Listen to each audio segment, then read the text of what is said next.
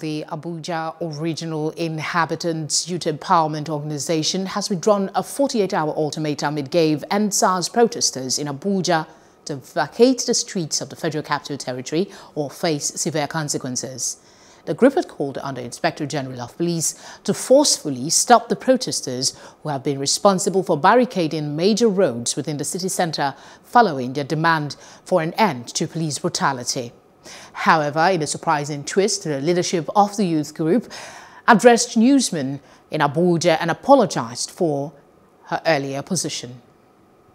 I allowed myself to be used and deceived by thinking it was a very good thing I was about doing to stop a one-man show, calling the attention of the IGP to swing into action and remove the protesters on the street.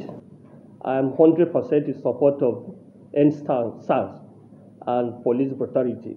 I want to use this opportunity to call the attention of the federal government to put all the necessary machineries on ground to protect the peaceful protesters on the street. They break down the laws in the FCT and ensure the properties of all Nigerians are protected. The protesters are yearning for the voice of the Nigerians, not political parties. So for these reasons, I want to apologize to all Nigerians for the misconduct of Yunusa Yusuf Amadu and any statement that I've said that is against the ENDSARS. I hereby apologize.